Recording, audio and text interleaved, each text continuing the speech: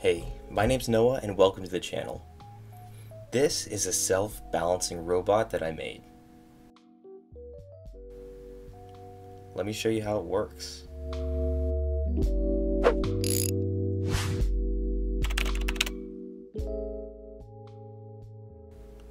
Before we get into the video, I just want to let you know that I have a full, in-depth YouTube series that follows the entire build process and how we've integrated mechanical, electrical, and control systems to create what we have here.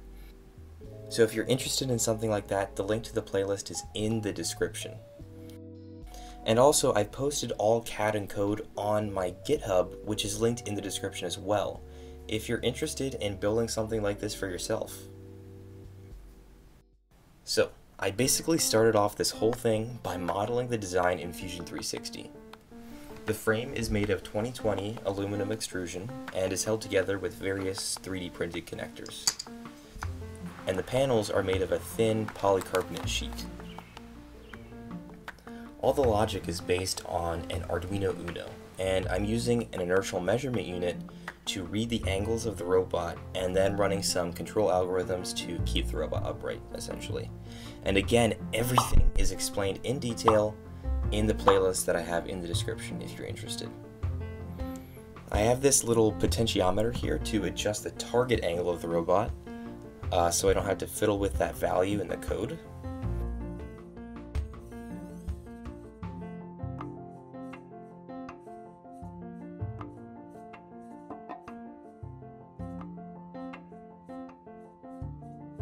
And I have two switches on the robot, and one is for logic, which is on the top, and another is for the motors.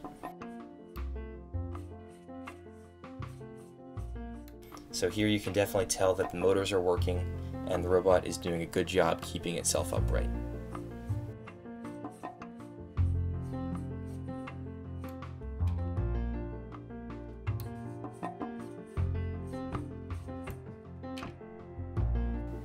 In terms of performance, it actually works really well.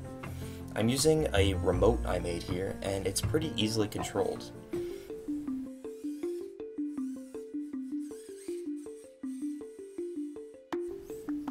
It can move throughout the room.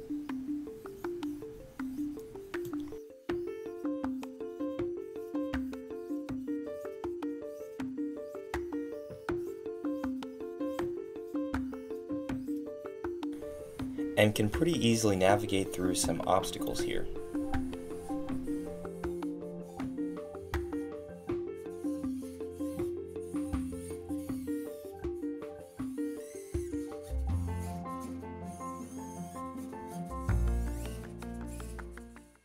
Now I want to get to this before too many people click off the video. So here's some good old-fashioned robot abuse. Boston Dynamics style.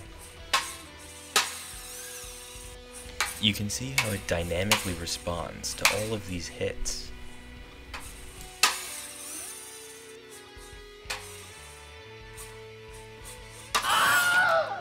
Well, for the most part.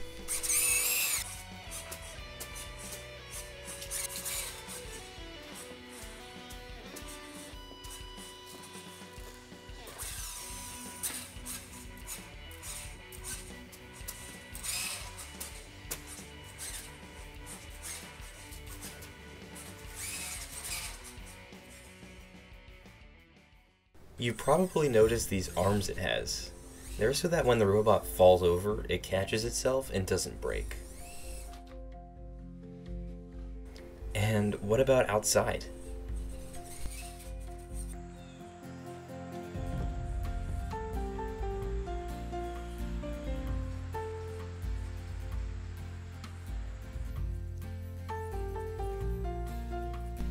Now initially I planned to have two control loops.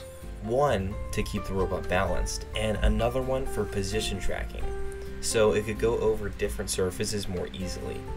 I ended up not doing that second one, the position tracking loop, because I actually ran out of pins on the Arduino, but it seems like these tires experience a pretty similar rolling resistance between different surfaces, so it's not a huge deal.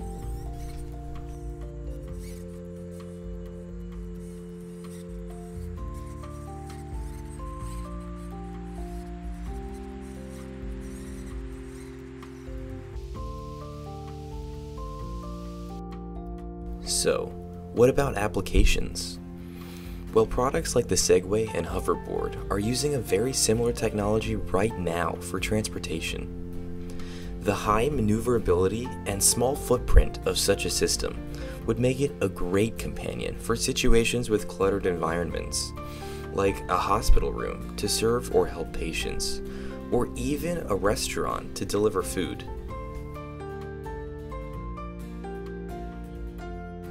Firstly, I think the biggest shortcoming of this robot is probably the motors. They have an internal spur gearbox, so the output of the motor has quite a bit of play. This means that when the robot tries to change direction or when it's trying to balance, the motors kind of lag behind and is the main reason why the robot can't quite sit still. In the future, I'd consider using a brushless DC motor with Hall effect positioning sensors for communication. Of course, the robot can't see, so it relies on me and my remote to move around. The next step for this system would be to give it some kind of vision so it can navigate on its own. All in all, I'm pretty happy with how this project turned out. Depending on how things look in the future, I may work on a version 2 with the changes I talked about and more. If you thought this was pretty cool, hit the like button and share with anyone else who might think so too. With that, I'll sign off. Bye.